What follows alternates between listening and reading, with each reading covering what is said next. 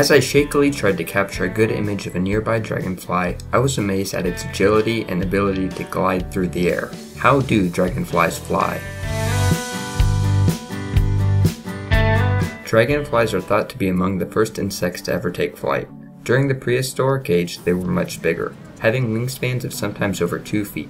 The modern versions of these insects are much smaller, but still dominate the world of flying insects. Dragonflies can fly faster than any other insect, capable of reaching speeds in excess of 30 miles an hour.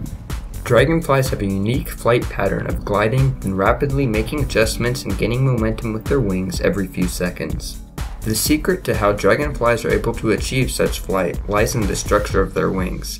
Dragonflies are part of a minority of insects who possess 2 sets of wings. Additionally, these wings are able to move independently of each other, allowing them to assume many different aerodynamic structures, each of which specialized for its purpose, whether that is gliding, propulsion, or turning sharply. This feature makes dragonflies one of only 2 species that can fly, although slowly, backwards, the other being the hummingbird.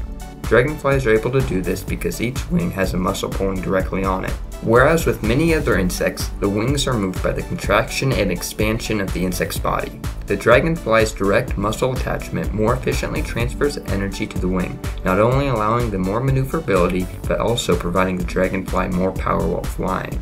An additional strength of the dragonfly's flight is its ability to glide. It can glide very efficiently because the insect uses the combination of its 2 sets of wings to maximize its lift.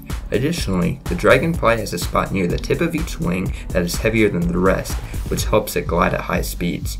You see, typically when wings reach a certain velocity, they start to vibrate, which limits their speed.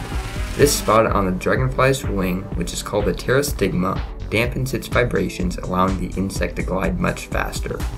All of this combined makes the dragonfly the most capable insect in the flying world.